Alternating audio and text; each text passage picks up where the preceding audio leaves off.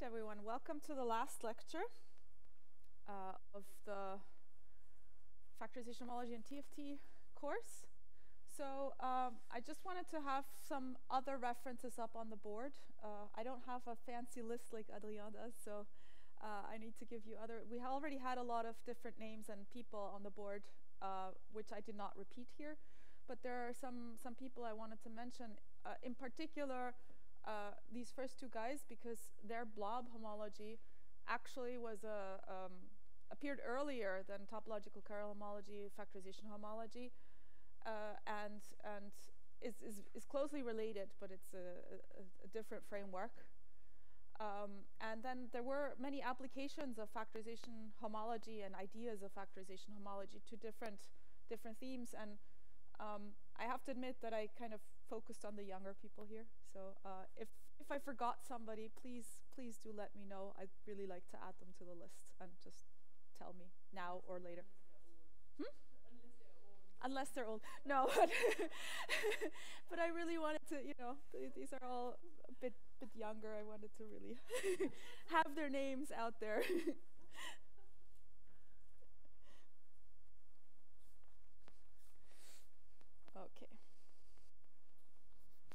Okay, so what did I promise you? I promised you on Monday that I would talk about dualizability, and now's the last day and I haven't said anything about dualizability yet. So that's left for today.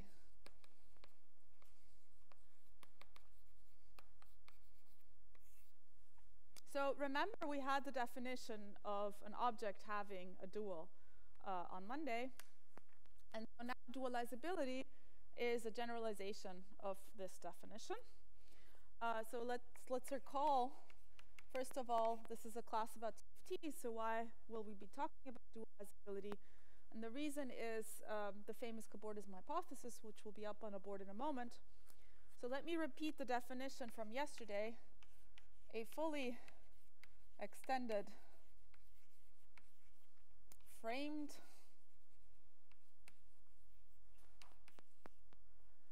n-dimensional topological field theory is a symmetric monoidal. So far it was the same for a TFT, but it's a functor, symmetric monoidal functor now, not of categories, but of infinity n categories. So, well, symmetric monoidal infinity n categories, of course. Board and framed 2C. So I did not tell you what symmetric monoidal means. And I'm happy to talk about this separately, but for purposes of time, we won't dwell on this here. And the boardism category is the boardism category that we saw on Wednesday, except that we did not discuss how to put the framings here. We did see how to put framings on n manifolds, so hopefully you can piece these pieces of information together. So note, again, that this boardism category, it's an infinity n category. So my top morphisms, that's the dimension here, n morphisms are n boardisms, and then we go down all the way to points, or points thought of as little rn's with a frame. Okay, so again, in this definition, this target C can vary quite a bit. Okay, so and part of the game is to choose a nice target. So we saw a possible target yesterday. We had explicitly constructed one of these things coming from factorization homology. We had discussed a particular target here, but by all means, that's not a unique choice. And there's a lot we could say about how to choose targets and so on, but not in this class. But why now these? Why do we really want these guys? Well, that's the cobordism hypothesis. So hopefully you saw that we're trying to write down this explicit functor coming from factorization homology, and well, there was actually something non-trivial to do, right? It was not that straightforward to actually write this down. And the cobordism hypothesis actually, but we were in a situation where actually it was nice that we could do the same thing on objects, morphisms, and so on. The assignment was always the same. But this was very specific to this particular TFT. That won't be true in general. In general, you will have to really specify everything and check coherences, check diagrams commuting, and so on. Or maybe they don't commute just up to homotopy because in infinity n category, that's fine. But anyway. So instead, what's a very useful tool for these fully extended framed n-dimensional topological field theories is the cobordism hypothesis. And so this actually goes back to Weissenholer. And at this point, after this class, I really strongly encourage you to actually go and look at this original paper. Because to me, every time I open the paper, it's just amazing how, like, in the 90s, they basically found the right conditions and kind of already saw exactly what the structure is, even though all this infinity n stuff wasn't there yet and hadn't been developed and so on. But to me, this is really beautiful. And then, right. So then there was a first version of proof for n equals 2 by Hopkins and Lurie, which is unpublished. And then there's a very nice expository paper by Lurie where he gives a very extensive sketch of proof, how to prove this thing. So this is the paper that we've been citing also for the cobordism category and so on and so forth. And again, this is especially if you start at the beginning, it's very, very readable, and you will learn a lot of the things that we've been learning these last couple of days. Then for n equals 1, there was a proof by Harpas. And I mean, I'm going to write it down in a moment. So you might say n equals 1. We did that on like Monday. What's the point? Well, the point is that these are now infinity 1 categories and not just 1 categories. And there is really some non-trivial content and not that easy in this result.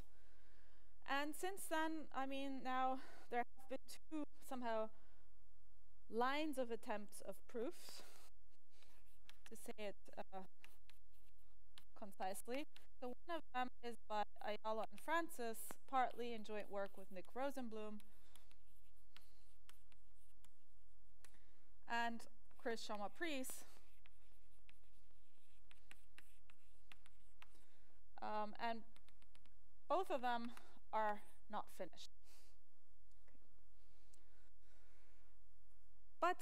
But there's already, I mean, if you look it up, there's already quite a lot out there. So what's the cobordism hypothesis? I told you a lot about stuff around it. So we will classify these guys.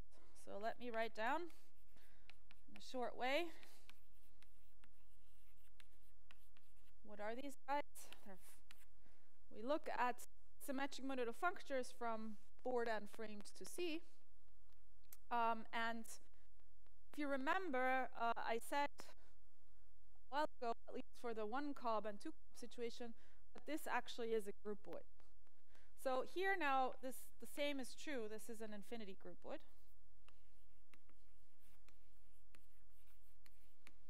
There was an exercise trying to show you how you would go about proving this thing, at least for the non-infinity version. And so the statement will be this, look very similar to the statement for n equals 1. For n equals 1, we said, well, we evaluate at a point. We can do that now. We can evaluate at a point. And remember, that actually means a little Rn. And if we evaluate at a point, we land in C. Right? So the statement for n equals 1 was, well, we land in 1 dualizable objects. We take the underlying groupoid, and that's an equivalence. So we won't be taking 1 dualizable objects anymore, but now n dualizable objects. And then we take the underlying groupoid, and the statement that this is an equivalence of infinity categories.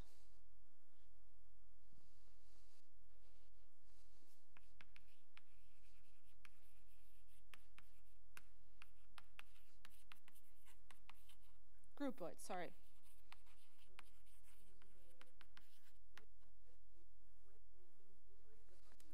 Yes, the whole thing. Yes.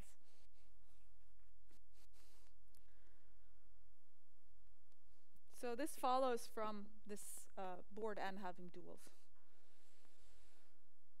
Okay. Good. So what does this tell us? Let's try to unpack this a little bit. What it tells us is that, well, a fully extended n-dimensional TFT is fully determined by what happens on a little Rn, on a little patch, right? So in physics, this you would translate to saying it's local. The theory is local. You have locality expressed in it, fully local. And that's certainly a condition that is very natural coming from many physical theories. Okay.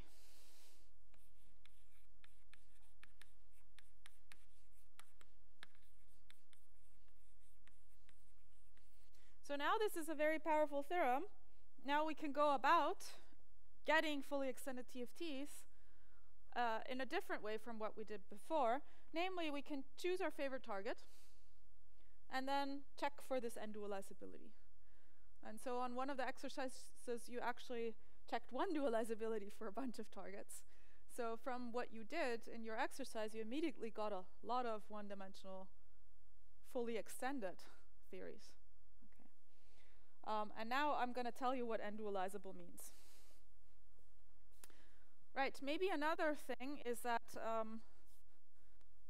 what we did yesterday was we picked a very particular target, namely alg n, and we constructed something in here, right? So the cobordism hypothesis actually, we can try to do the other way. We can just take alg n, and we can take what the TFT assigns to a point. Remember, that was an En algebra. So it was factorization homology over Rn, which is just the En algebra itself. So on the other side, the En algebra gives me an object in my alg n. So, well, it must be n-dualizable, right? That's what the theorem tells us. But now we can also independently prove that. So then we can basically somehow, for this particular example, compare both sides.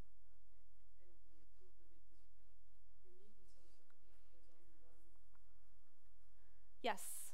So actually what, yeah, I wanted to do this later, but let's do it now because we're already talking about it.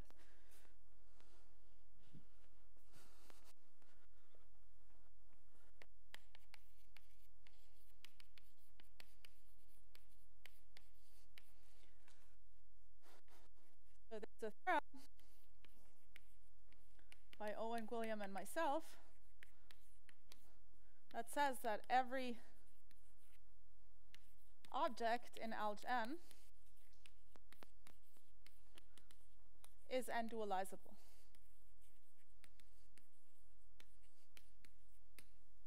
Okay. So I'll just write the statement of the cobordism here for the ones on the screen.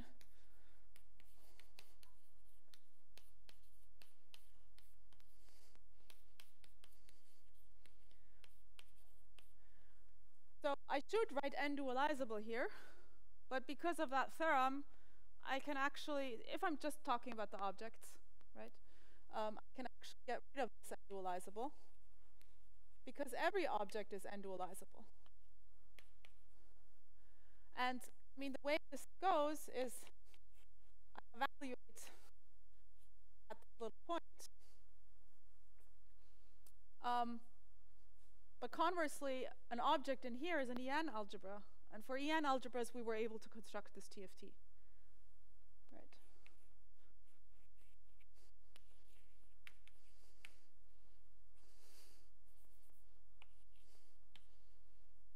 So this is the one from yesterday.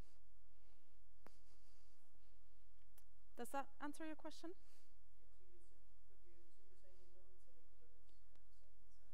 Yes, so I mean the cobordism hypothesis tells us this is equivalence, but conversely I can also check. Because, I mean, here, on this side, I evaluate it at a point, I get an A, but I can also go back, and that will That's the same TFT. Yeah. So okay. Why do I know it's the same TFT? That's okay. That's a different question. Yes. Then I do need the cobordism hypothesis. Yeah. That's true. That is true.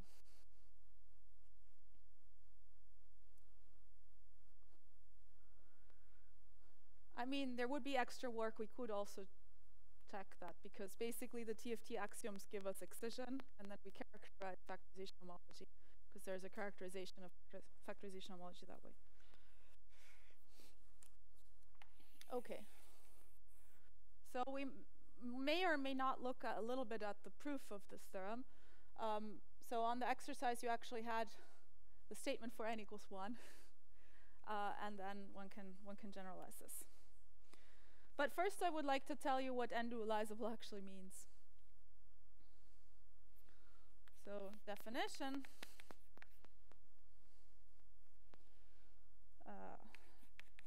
An object X in a symmetric monoidal, bless you, infinity n category is n-dualizable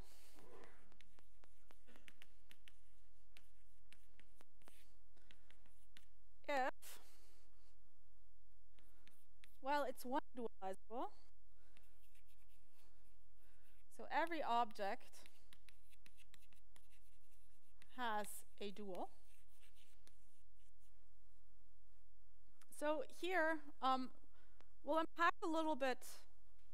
I will write down step by step these conditions, and we will unpack them step by step. So I told you what it means for an object in a symmetric monoidal category to have a dual. Now we have an object in the symmetric monoidal infinity n category. The nice thing is that from an infinity n category, I can produce a category. So this will continue. I'm not done yet with this definition. And I would also like to mention the short version of the definition, which was proven by Manuel Araju in his PhD thesis. So if you look at the paper by Laurie, it looks a lot more complicated. He proved there's a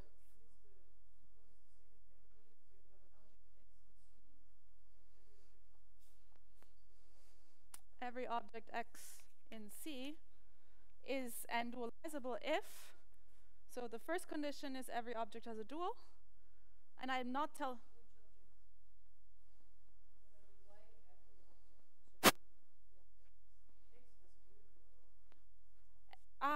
oh, sorry, yes, thank you. Oh, yeah, thank you very much. X has a dual, yeah. Great, very good, very important. Okay, so we'll continue with the next conditions in a moment, but I want to first make sense of this one.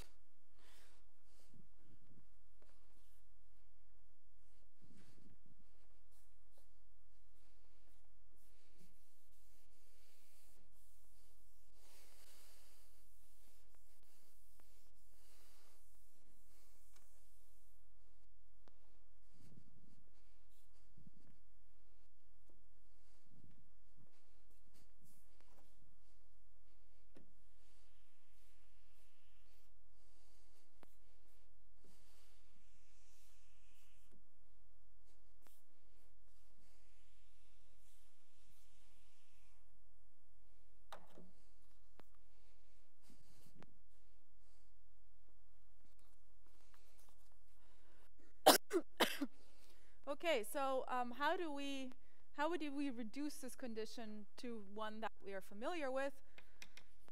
And we'll do this informally, but if you start with an infinity n category, meaning a complete n-fold Siegel space, you can really make all of these things precise. And if you're interested, we can talk about it. So in C, we have objects. We have one morphisms, two morphisms. We have somewhere k minus 1 morphisms. I'll need those later. That's why I'm spelling them out.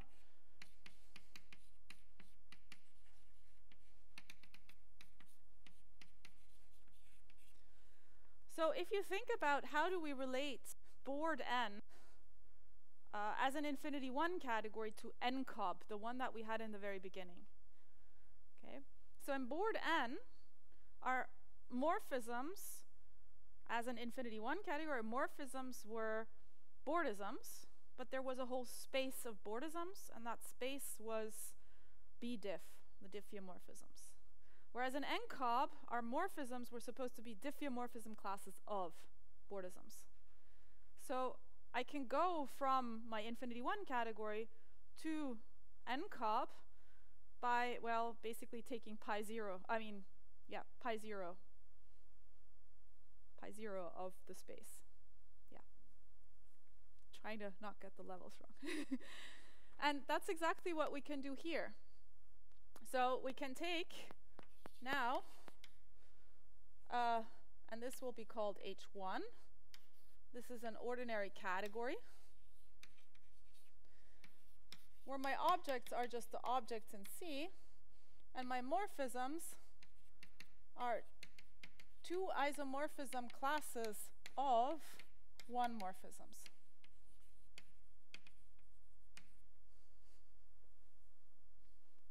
Or taking pi naught of the space of one morphisms.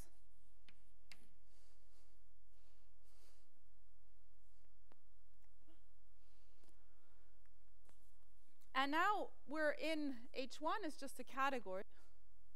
So now I can just ask for, in that H1, I have a dual.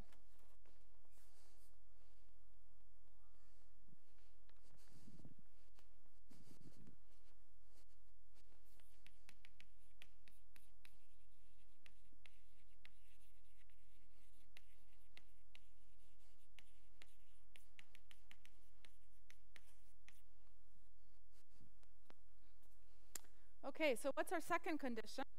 As something having a dual, we have an evaluation and a coevaluation. So my next has a dual plus evaluation plus coevaluation.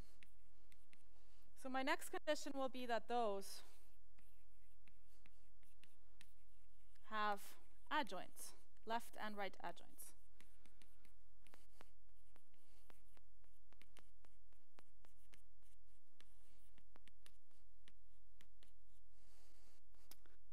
So what does that mean?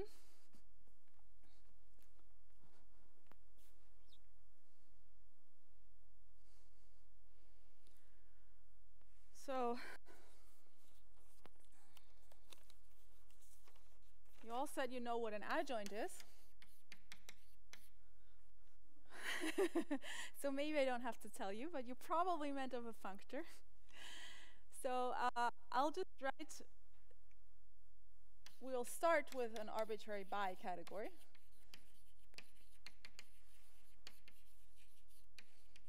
And to recover the definition that you're used to, take the bi category being cat, categories, functors, and natural transformations.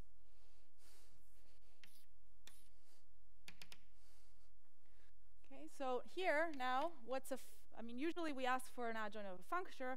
A functor would be one morphism. So a one morphism R going from C to D has a left adjoint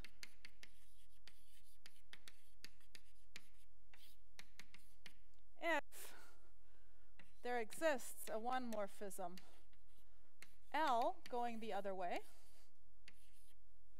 and two morphisms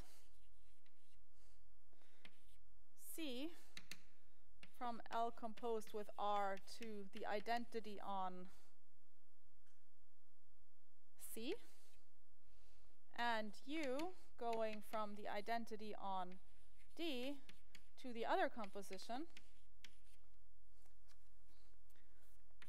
such that 1 R, I can write as the identity on D composed with R. Now on the identity I can use my unit. And I go to R composed L composed R. Or I can use my co-unit. And I go back to R. I'm suppressing the extra identity. And the second condition, well, you do the same thing, but now in the other order. So hopefully this reminds you a little bit of the definition of dualizability that we had. Okay. And this can be made very precise, and that will be on the exercise sheet. So great.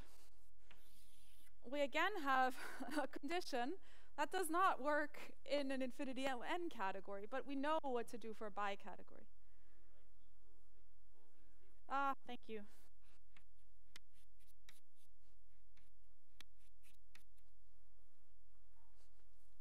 Thank you. So, but the good news is we can reduce our conditions to that one. So similarly as before, from the infinity 1 category, we extracted a homotopy category. Should have mentioned this is symmetric monoidal.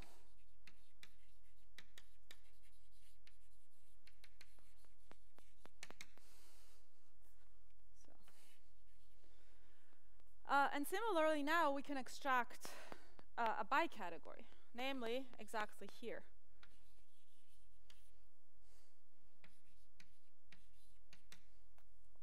So what's H2?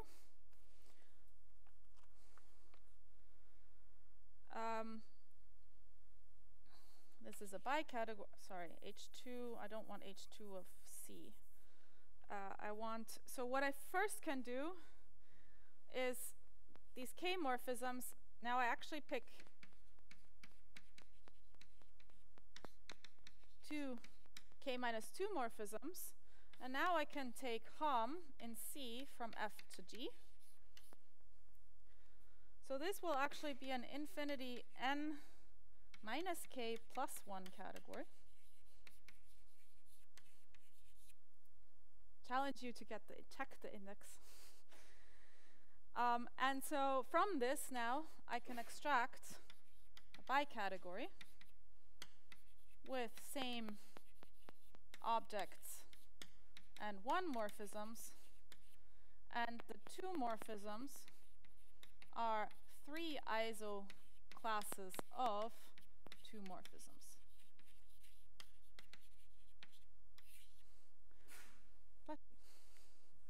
And yes. So I've seen homotopy categories around along the literature, but I've never seen anyone properly handle a homotopy bi-category before. Mm-hmm. Is there somewhere in the literature where this is handled like fully, like this is proven it can be a bi-category and all these things? I've seen it like mentioned. I don't remember how many details of the proof we give, but we definitely explain this in the paper about Bordism, the Bordism category. Yeah, I saw it like mentioned, but I didn't see a proof, so I was wondering if anyone's actually like done the proof. So for a bi-category, it's not that difficult. Proving that you get a symmetric monoidal bi-category, that's the hard part. And that has not been done in the literature. You can do it by piecing together a lot of different works, mostly by Gursky, Arzorno, and their co-author, whose name I'm blanking on, Niles Johnson. You can piece it together from that, but I did not tell you what a symmetric monoidal bi-category is on purpose. So for the bi-category part, it's not very difficult. I thought we actually did it, but yeah, maybe not. Yeah. But the symmetric monoidal part, that one's annoying. Sure. Sure. Okay, good. So I know this is not rigorous, but hopefully you can take it with a grain of salt that one can make these things precise. And so now, how do we define well, a morphism has an adjoint in the infinity n category, well, we extract the appropriate homotopy category.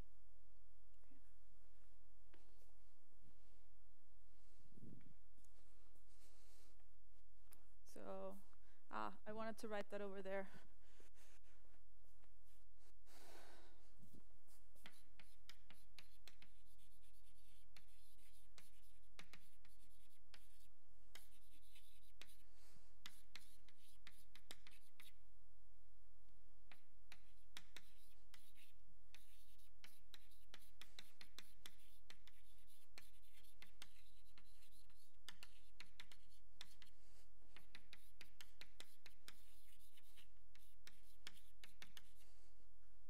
So let me call this maybe the truncation.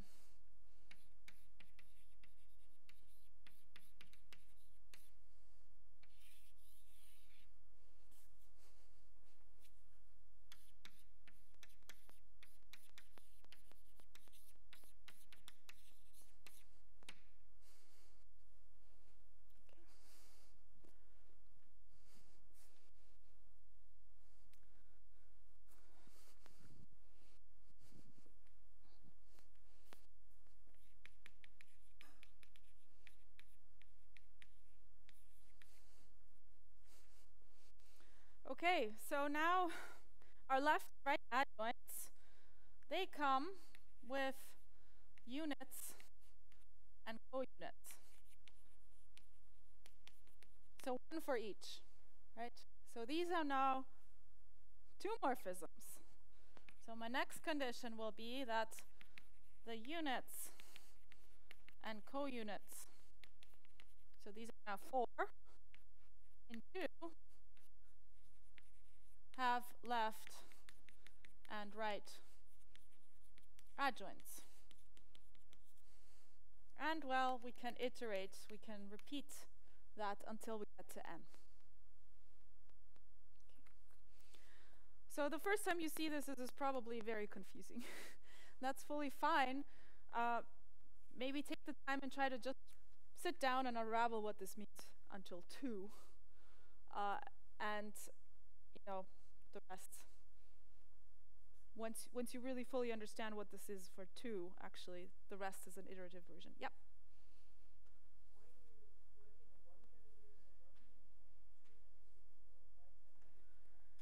So this statement, it has a dual. That makes sense in a symmetric monoidal category. So that's the minimal thing we need to make sense of this. Or a monoidal category, even. Whereas for the definition of having an adjoint, we need a bicategory.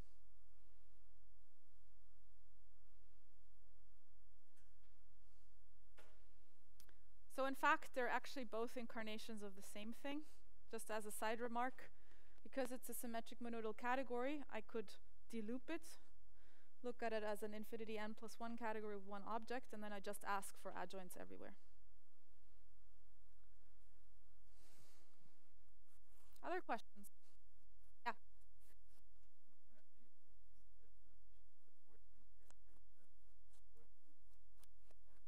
Yes. So if you take the infinity 1 category of n boardisms, then you get n cob. If we take the infinity 1 category of board n, then we don't have manifolds with corners. That was the very first thing that I had drawn as a Siegel space. For the infinity 1 category, we only have one direction in which we're cutting. So we don't get corners, we just have...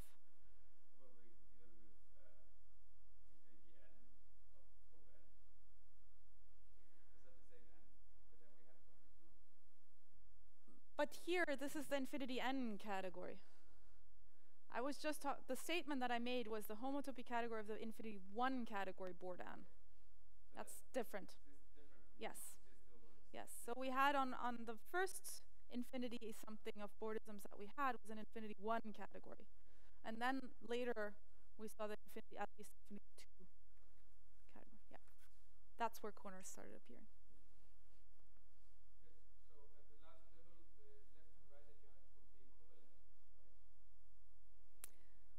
On the n plus 1 level.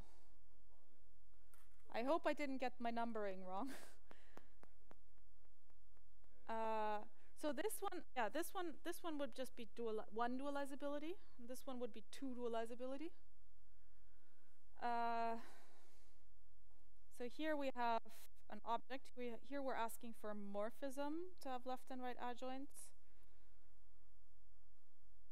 Yeah, I think I have to go to n. The question is, does it imply that the left and right adjoints are The same? the same? So on all levels except for the last one, yes.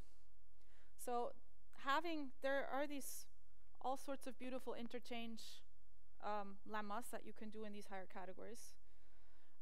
So having this extra layer of dualizability implies that the adjoints one step above, actually we have the same, yes. But I phrased it on purpose in this like shorter way. So yeah, the left and the right adjoint then are the same, yes. So in the original paper by Lurie, I mean, he stated you need towers of infinite length of adjoints. So, I mean, the first one would be evaluation has a left and right adjoint, which themselves have left and right adjoints, which themselves have left and right adjoints, and so on. It turns out that you don't need that this whole tower collapses because of what you were saying. The left and right adjoints will agree. So this is explained really well in this thesis here.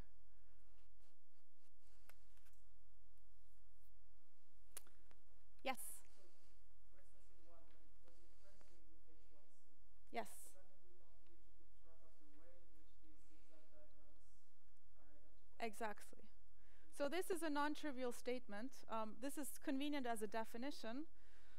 In some sense, if you are a hardcore infinity n category person, you might want to phrase it in a definition without referring to the homotopy category and homotopy bicategory, and then it would be a theorem that it suffices to check it in those things. But as far as I know, that has not been worked out.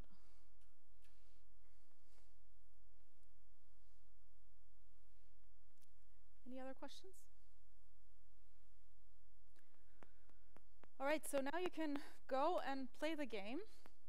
Pick your favorite infinity n category and try to check this condition. Okay. So we had the similar statement for n equals 1 already on the exercise sheet. So on the new exercise sheet, there will be examples of for n equals 2. We had some examples in class. We had algebras, bimodular homomorphisms. We had these spans. And at least at a heuristical level, like try it out and try to do this.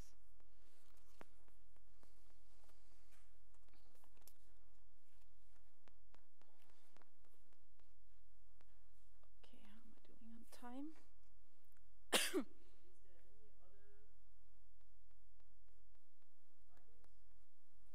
There are any other good targets. Many other good targets. First of all, I mean, we can vary S quite a bit. Right?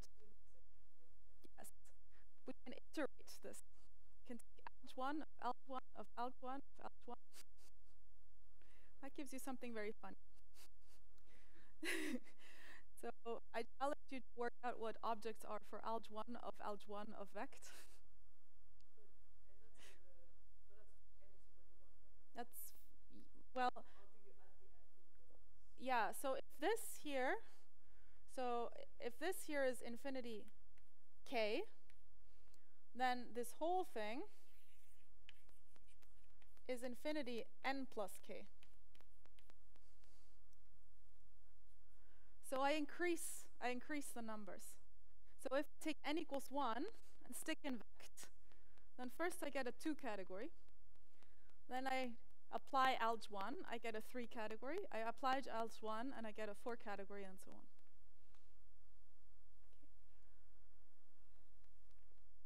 Okay. But I mean, there are also other things. So LFP that we've been looking at in Adrian's lectures, that's a great target. Or now you can combine them, alg1 of LFP, or alg1 of PR, or something like this. You could try to have something where your objects are linear 2 categories. And then functors, natural transformations, and then we have an extra layer called modifications. So David Reuter is working on these types of things, and Theo Johnson-Fried. So there are many, many, many different targets that you can put here, and it's a really important question actually to understand the zoo.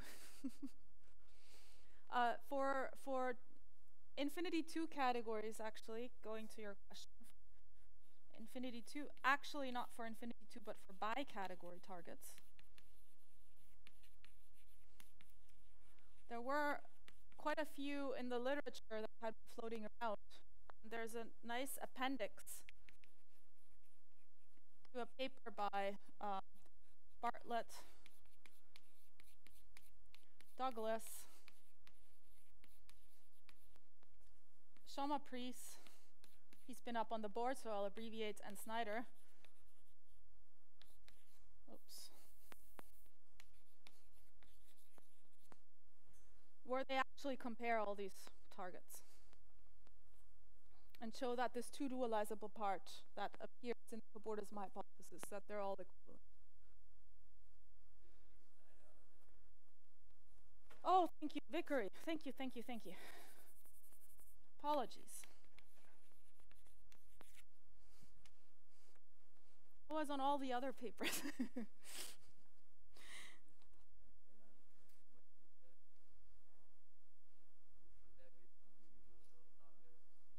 That's not a naive question at all. That's a very important question. We don't know. Okay. Can we hear this very important question? The very important question was whether there's a universal target of some sort. So, I mean, one question is, what do you mean by universal, right?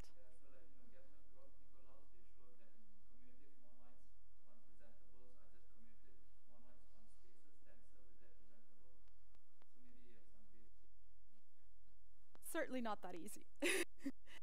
So, I mean, what would you like to have, of course, is something that you could stick in, and then every TFT comes by post-composing with that one. That's not an easy question. Yeah, I mean, you could put boardisms there, right? That's it's the tautological answer. But anything else than that? So for invertible TFTs, we didn't talk about invertible TFTs at all. But for invertible TFTs, there's an affirmative answer to this. So Fried and Hopkins have shown or have argued that there is a universal target for invertible TFTs, which is a nice spectrum called the Anderson dual of the sphere spectrum, IC star, or sigma shift of that.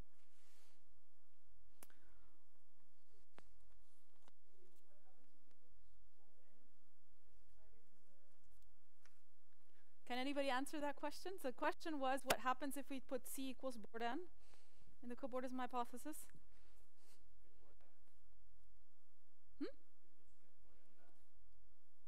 Almost. You get board n, but the underlying infinity group would. So, nope. It was on last year's exercise sheet to show for board 2 that any object is two dualizable. So now you know what two dualizable means. Now you can go and prove it. But yes, so in board n, any object is n dualizable. And this is not obvious. This is something you actually have to think about. It's really at the heart of the statement. I mean, that's really why the image will be n dualizable. Okay. To show that this is a well-defined functor, you have to show that the point here is n dualizable. Yes?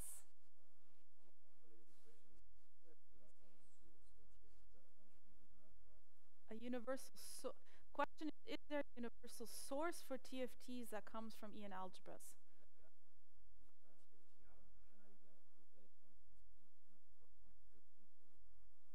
So the question is, if I have some TFT, how can I prove that it comes from factorization homology?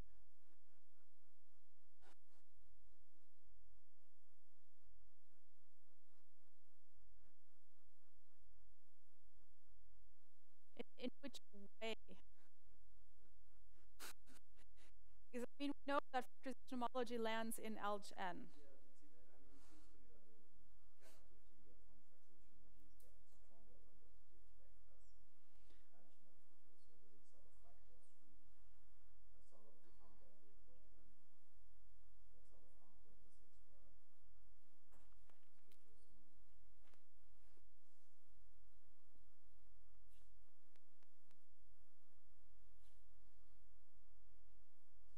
don't know.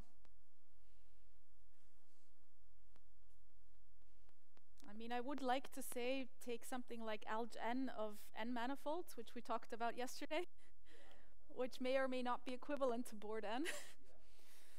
But, I mean, because if factorization homology gives you a functor from manifolds n symmetric monoidal to whatever s you choose, so now you can just apply alg n to it. So you certainly, factorization homology will also give you a functor from alg n of n manifolds to alg n of s.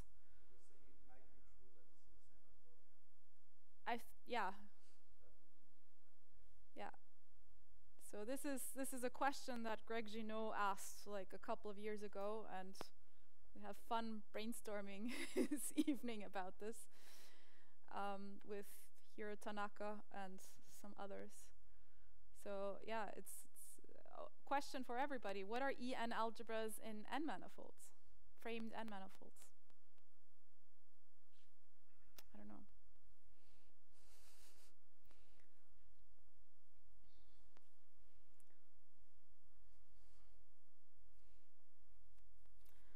Okay, great.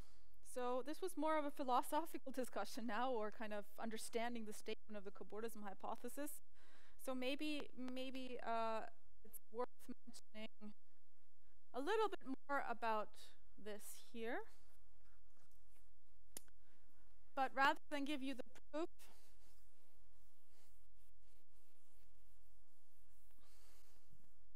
so by the way, if you look at this paper, for n equals 2, we drew a lot of pictures explaining this. So you already know sort of what this thing is. Thank you.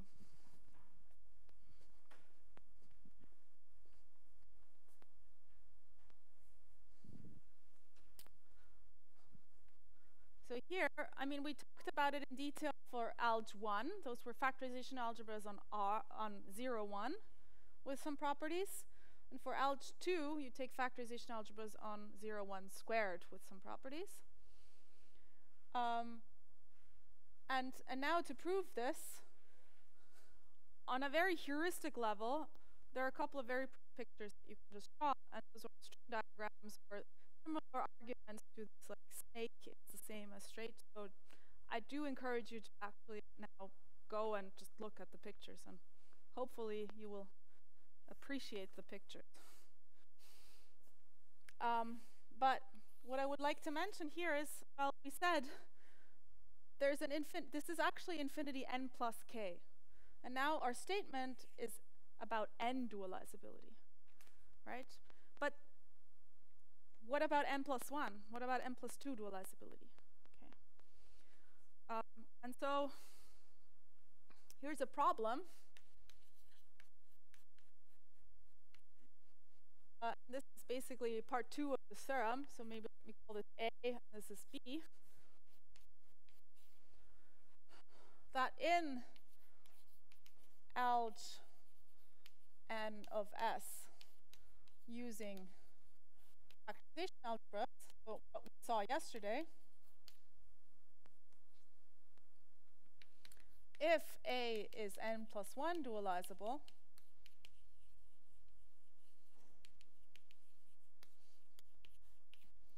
then n is just the unit. So that's very unsatisfactory. And the reason are the pointings that Adrian mentioned this morning. Factorization algebras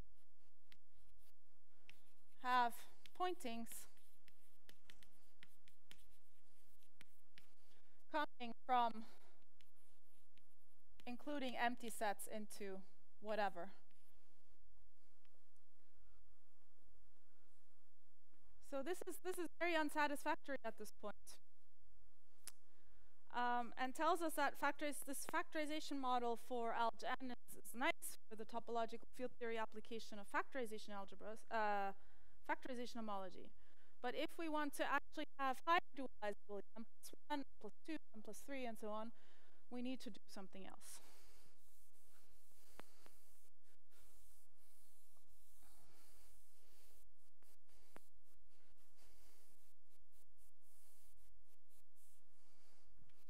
So you saw essentially the essential kind of core of why this is true was an exercise, namely already in vector spaces and pointed vector spaces. If you take pointed vector spaces, the only dualizable object is K, the ground field. So having these points really changes a lot about the dualizability.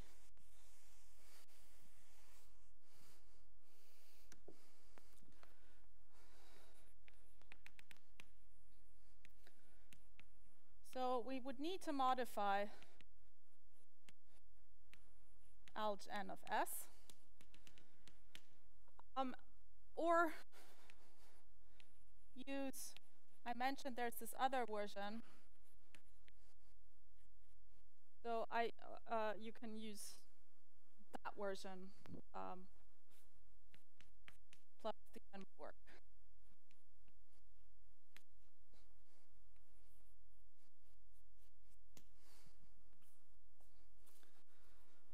But nevertheless,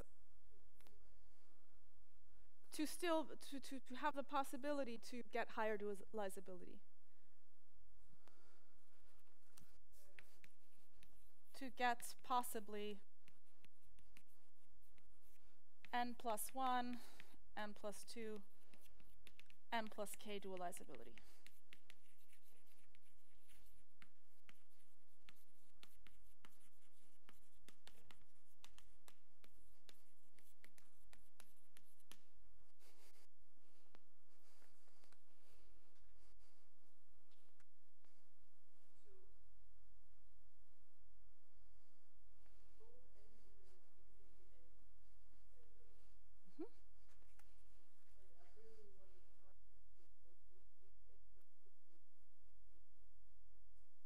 Right, so then we would want to get functors board n plus 1 framed to alg n of S, or board n plus 2 framed to the same target, and so on.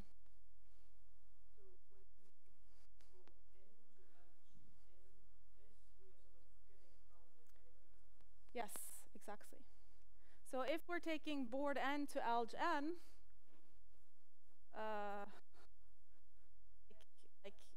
coming from this n dualizability, we're not seeing a lot of the category. We're only seeing the infinity n part of the category, but not the higher stuff.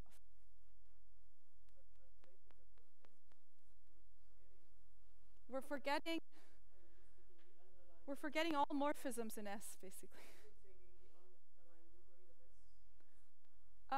No, we really need the morphisms in S to define what EN algebras are. But, so let me do an example. Maybe this makes it more clear. Okay.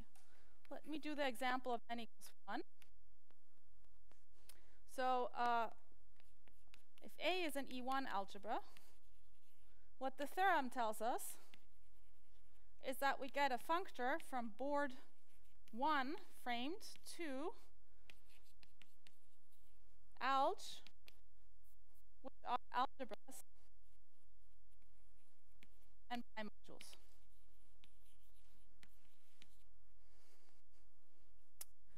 Alg, actually, we also have this as a 2 category, where now we have objects are algebras. We have morphisms are bimodules. And 2 morphisms are homomorphisms. I hope this was one of the examples when we were talking about bicategories.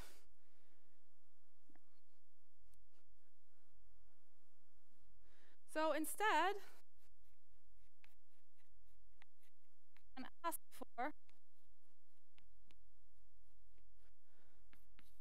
2-dimensional TFTs.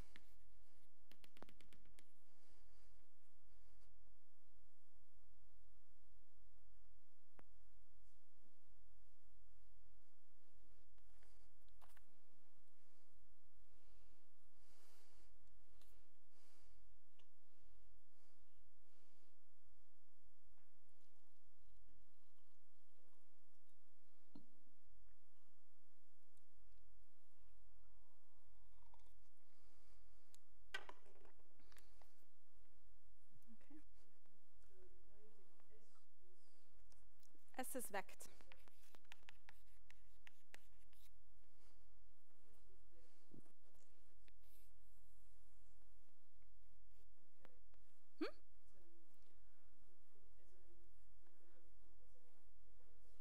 I can think of it as an infinity one category, yes, or just as a one category.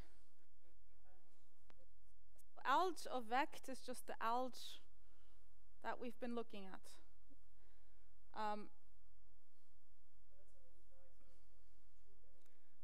So it's an infinity two category, exactly. But if I look at functors from board one into this thing, I only see the algebras and bimodules. And to be completely precise, isomorphisms of bimodules, because it's an infinity one category, as you say. So this is the part that I always get from any algebra. That's the analogous statement of this one here. So for any algebra, I get a TFT like this.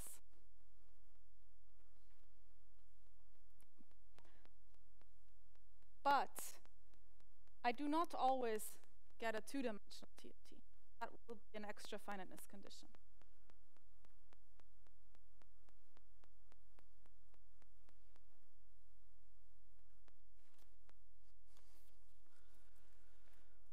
Okay, so why did I want to tell you about this?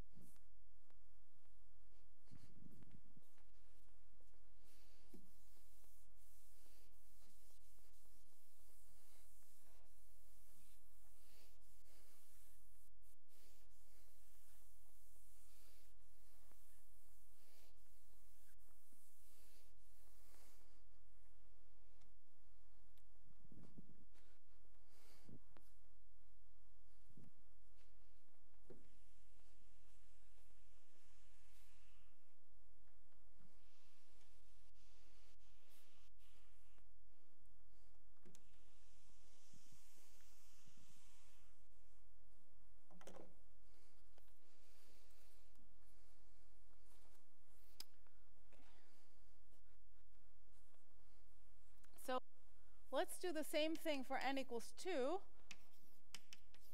And now for S being categories, or if you want the LFP that Adrien has been talking about.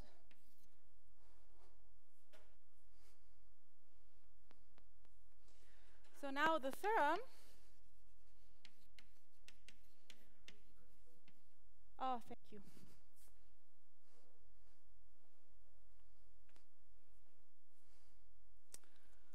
So the theorem now, so my objects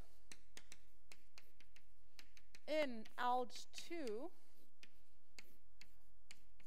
of LFP are braided monoidal linear categories.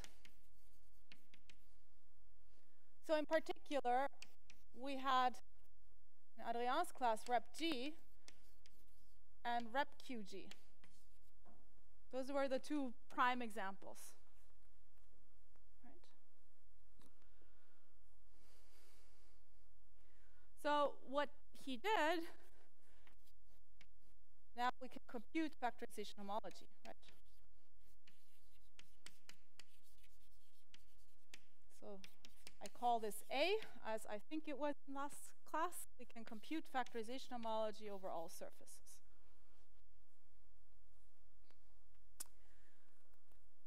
But also, our theorem tells us this is an E2 algebra, and A is 2 dualizable.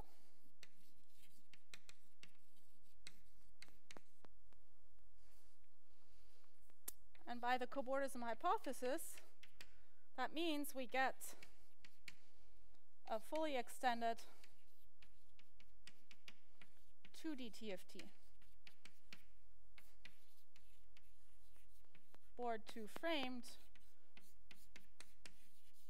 2 alg 2 of LFP, given by taking factorization homology.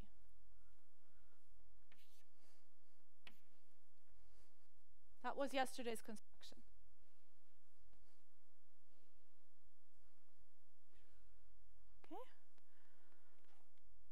And now we can ask, do I get even a 3D TFT or even a 4D TFT? Because alg 2 of LFP is an infinity 4 category.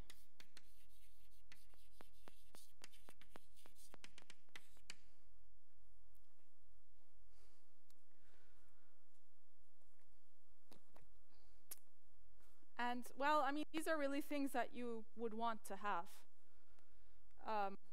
for various other reasons, where Adrien is the better person to speak about. And the answer is yes, if.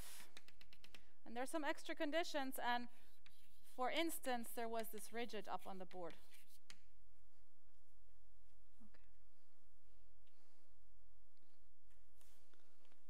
So this was A. Don't have anything else. Can only ask for A to be rigid.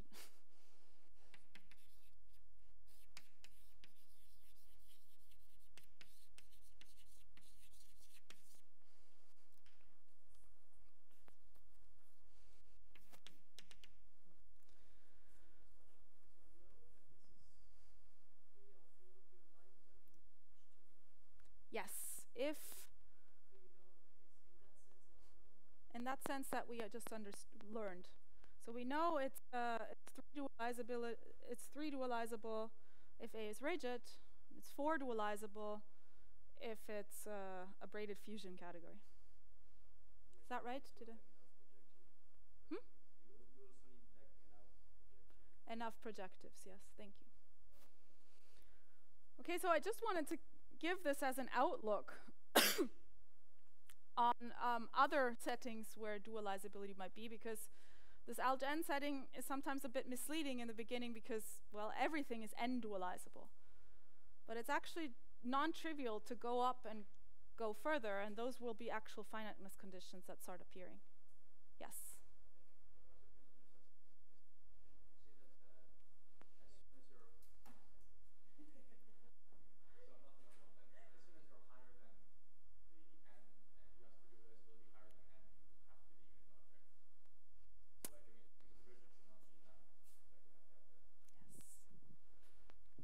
But there's this sentence here. We need to modify alg-n or use Rune's version. Yes. No. I mean, I didn't tell you how to. I did. Yeah. I didn't tell you how to, but if you modify it a little bit, just want to, warn you that there are some subtleties there. I don't want to make it sound easier than it actually is. So I just wanted to warn you that there are some subtleties that you have to take care of here.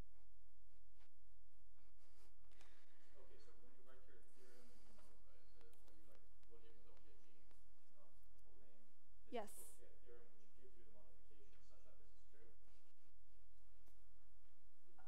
No. The theorem GS just gives me 2 dualizability. And this is fine, right? This is still fine.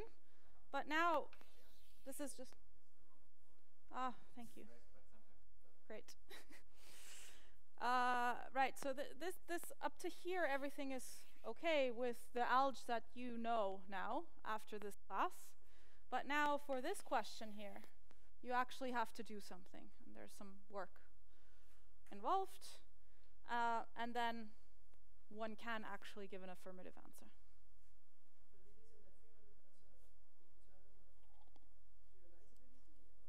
Yes, it's an affirmative answer in terms of dualizability. What they show is 3 and 4 dualizable.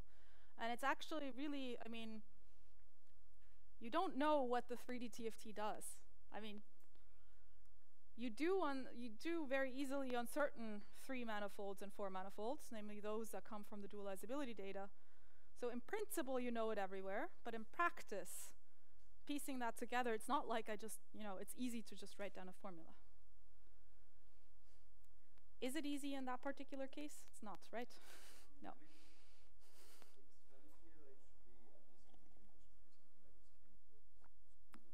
Yeah, so you should get back these, for everybody, in 3 dimensions, you should get the skein modules that, well, are at least related to what Adrian was talking about.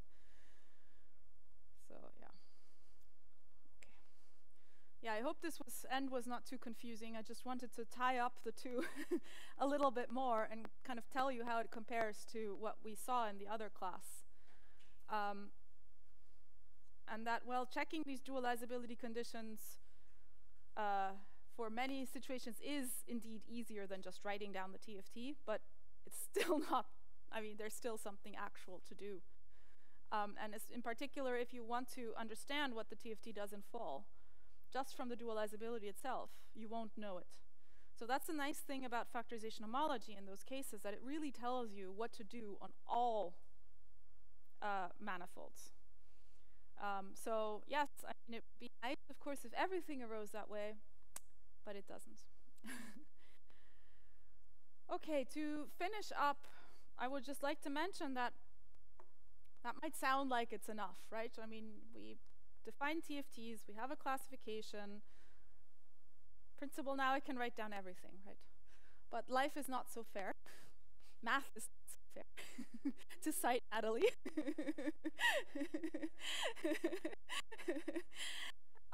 And sometimes this framework just isn't the right one. So I told you this framework as saying, like, this is it, right? There are examples from physics that just don't fit into this framework.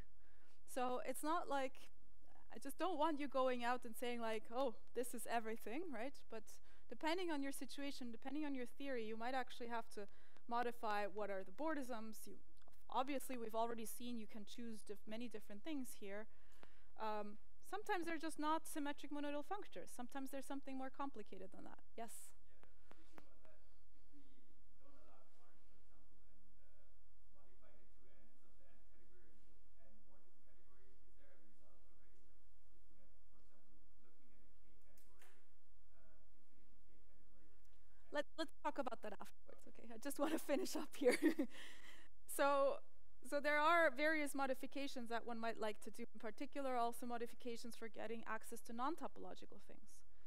Or you might want to be able to include like things like group actions, gauge theory, and so on. So I just want to end with this to tell you, I mean, this is not the end, right? There's many things to explore now and to do now. And yeah, factorization homology might, you know, there are also variants of that, and hopefully versions that you can do with this or adapt. And factorization homology as an idea, as a conceptual idea, right, is a really important tool. But sometimes you actually need to work around, do that in practice, not just to apply the framework. All right, thank you very much for being here and for taking part. And this afternoon in the exercises, you get to play around with end dualizability.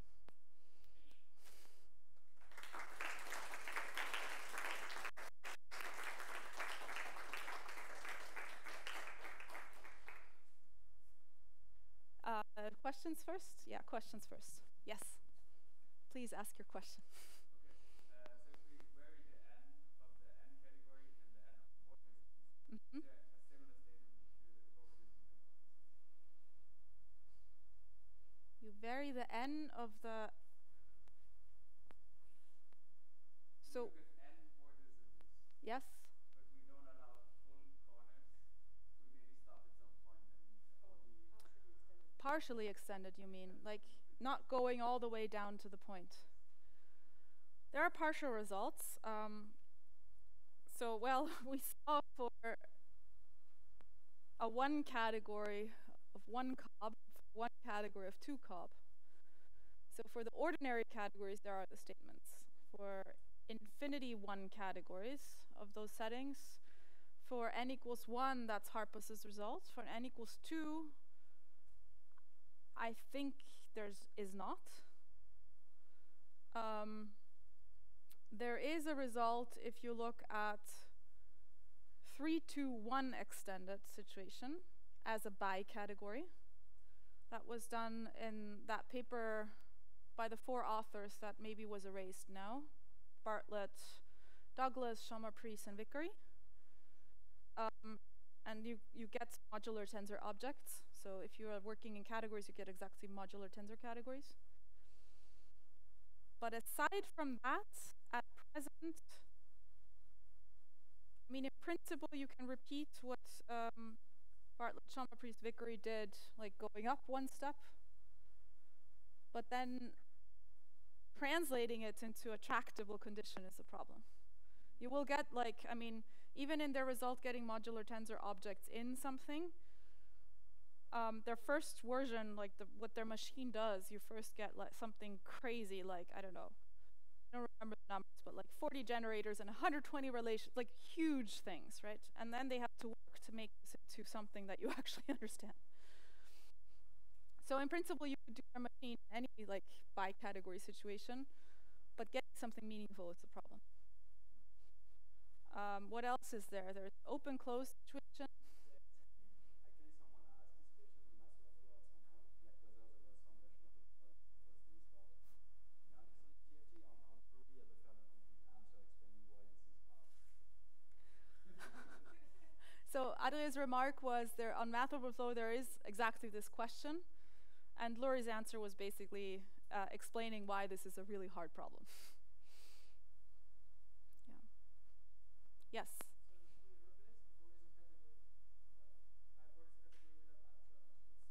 Sorry, can you say that again? Uh-huh. Yes?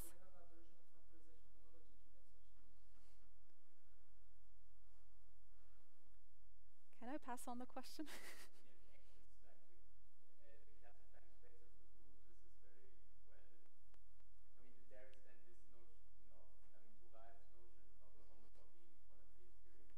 Maybe I should come here so people hear what you say. Yeah, I mean, if X is the classifying space of the group, then Derive has a version of TFT's homotopy quantum field theories is what he calls it. And I mean, there are also classification and construction results for this in 2 dimensions, the construction in 3 dimensions, not a full classification though. Yeah.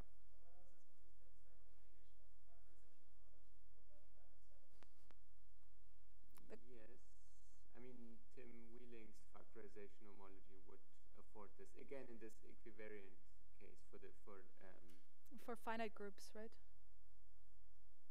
Yes, for finite groups. And I mean, maybe I'm not entirely sure whether this is your question, but there's also for the cobordism hypothesis, there's also a structured version.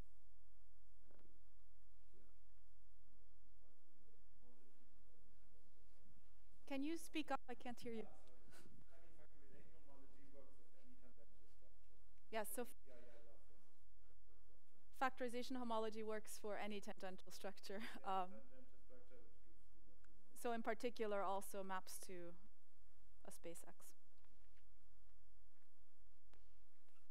Yes? Can you maybe give like a rough indication of how you go about modifying this alg n?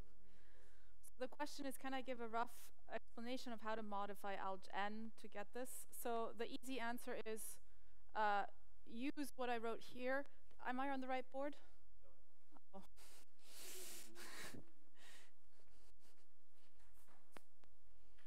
The easy answer is use what I wrote here. Use the combination of Rune Haukseng's model for the Morita category, and then the extension by Theo and I to get the higher morphisms. Because this is an unpointed version, and then it just works.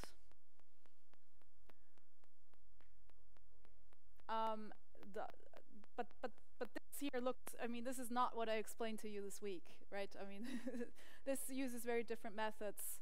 This does not use factorization algebras and stuff. In particular, this theorem also, this is really written for the factorization model. And yeah, for more technical things, we can talk later. Yes? One maybe small philosophical question. So one way to trace the hypothesis is that chord n is free on free symmetric monoidal on one dualizable object, one n dualizable object. Yes.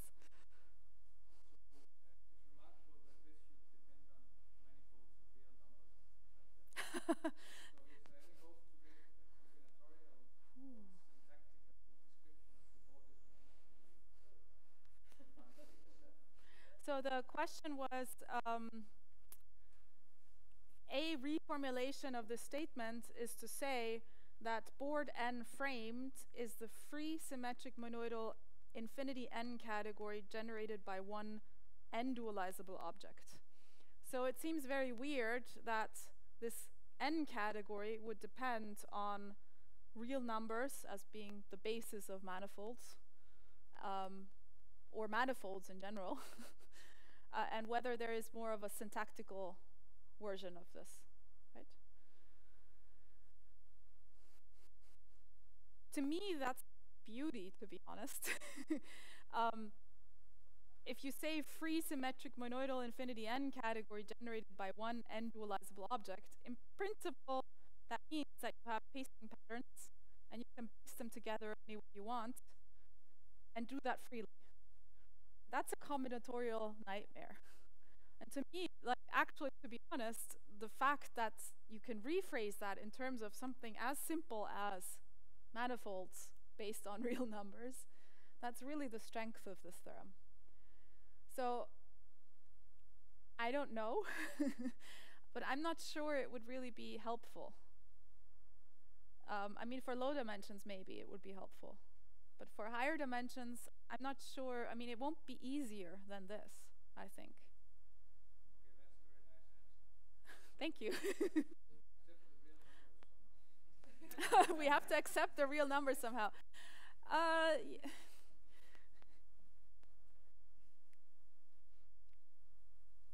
I mean, I'm willing to do that.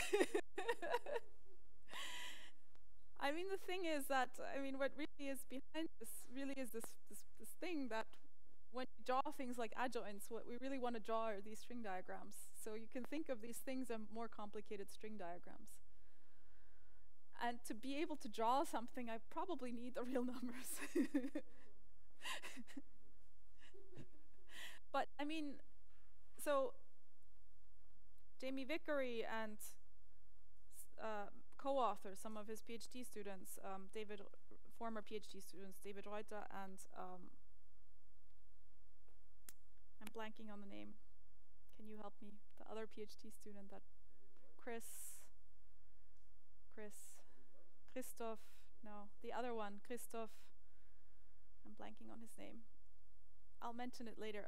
So they're working towards kind of having versions of infinity n categories that are, you know, more like putting them in, able to put them in computers and stuff. So I would go and talk to them and ask them in that direction. Christoph. Oh, I'm so bad with names. I'm sorry.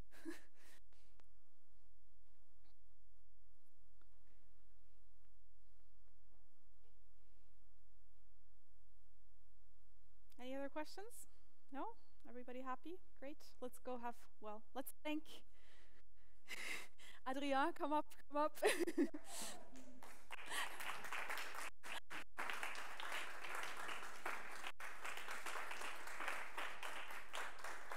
So maybe come to the middle.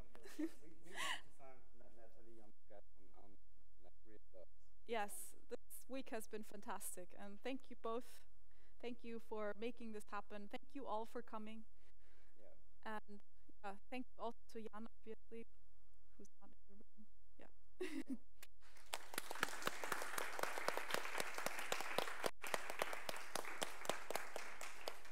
In particular with all these complications and all the annoying emails I sent you. So thank you very much. So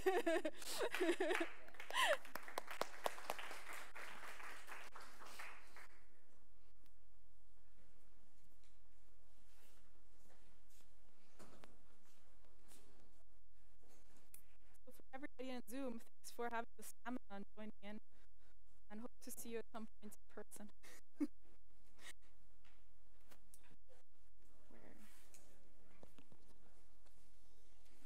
Where?